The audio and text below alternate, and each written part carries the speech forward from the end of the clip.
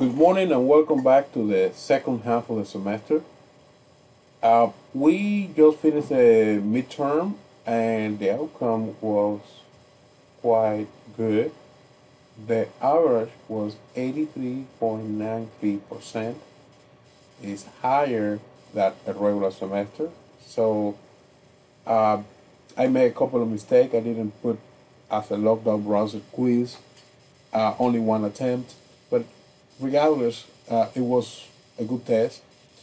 Uh, it was more in the easy side, do on face-to-face labs because of resources. I didn't want to put a lot of pictures, a lot of elaborated questions.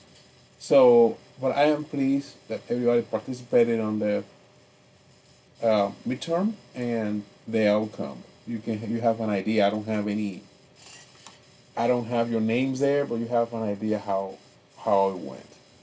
My other concern at this point of the semester is add and drop. If you need to drop, this is the time to do it.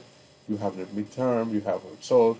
I try to put the not the quizzes. You have access to the quizzes in LabFlow, but the report. You have a grade of the report. I have been putting the grades on it. I still have to grade some reports. I'm working on Lab 7 at this time. You don't have any feedback from that. You should be done with Lab 7 at this time and starting this week with Lab 8. This is what we're supposed to be in the semester. All right? It is important. Other announcement is that the final exam seems to be, I'm not sure at this time because the department hasn't confirmed it yet, but we are preparing to have the final exam in LabFlow. Final exam will be in LabFlow. This is a video training us on LabFlow how to grade and how to see your exam. That's how we are going to get there. So how it look like? I will let you know how it look like. I will let you know more details about it. And LabFlow, they have more resources. They got better pictures. This is something this is one of our videos how to get trained on LabFlow, and this is actually your exam. We are working on questions and things like that. I recommend you to be prepared. The exam will be a little more elaborate, a little more complicated because they have more resources than us.